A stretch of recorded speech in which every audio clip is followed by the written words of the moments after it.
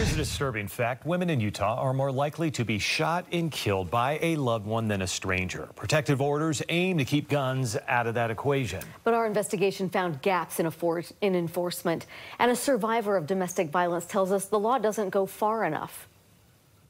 I believe that a family unit is important. In quiet moments like these, Melissa Castle reflects on a less peaceful time. So it was really hard. In 2019, she got a protective order against her ex. And we packed up our belongings and we left. The court order barred him from having any weapons. But 2 years later, Cache County deputies reported finding 38 guns in his home, along with thousands of rounds of ammunition. I know because the officer that night called me and said, "You can sleep safe tonight." Her ex pleaded guilty to possessing a gun as a restricted person. But Melissa believes the state should have taken action sooner. Somebody has to change something. Utah is one of 32 states where you can't legally have a gun if you have a domestic violence protective order against you. But only 22 states require that you actually surrender that gun to police or someone else. It's an honor system advocates say isn't working.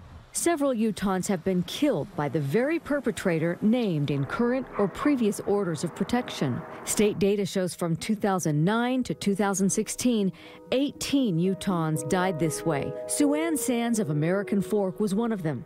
Police said she was shot and killed by her ex-boyfriend in 2016, and more have followed. Heidi Lynn Bentley was killed by her husband in 2020 after she filed for a protective order and a divorce. Year after year after year, it is the lethal combination. Victoria McFarland is a federal prosecutor focused on firearm cases. And when a protective order is issued, it would be lovely if the judge had the ability to order law enforcement to go search the house and the vehicle and all of the storage areas.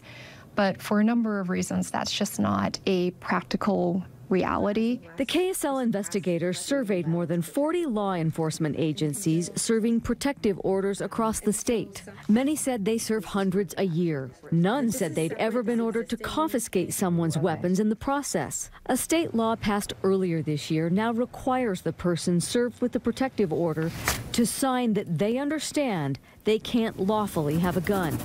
Utah lawmakers took another step this year to keeping weapons out of the wrong hands. Investigators now have to run a background check before returning a suspect's gun from evidence. It might sound like common sense, but the law's sponsor, Representative Ryan Wilcox, told colleagues it wasn't always happening. The primary issue that we're dealing with is when we have inadvertently returned firearms to a restricted person, which turns out we have. The new protection comes as a long-standing one gets a new look before the U.S. Supreme Court. The case before the court weighs victim safety against gun rights and whether barring someone under a protective order from having guns is constitutional. And so that would not only have a legal trickle down, but a real safety trickle down. Exactly. Erin Jemison with the Utah Domestic Violence Coalition says the impact will be significant if restrictions go away. There's not a lot of controversy around keeping firearms out of the hands of domestic violence abusers. Again, I've never gotten an argument with a policymaker about that question. Jemison would like to see Utah go further, like requiring those served with a protective order to surrender their guns. Research shows this type of law can help. This study from 2017 found surrender laws are associated with lower rates of gun homicides involving intimate partners by 14%. Armed abusers are incredibly dangerous. Attorney Kelly Roscom with the Johns Hopkins Center for Gun Violence Solutions says the best policies make clear what needs to happen. To whom they're meant to surrender, in what kind of time frame, in what sort of condition. But depending on the High Court's decision, she says that could all go away.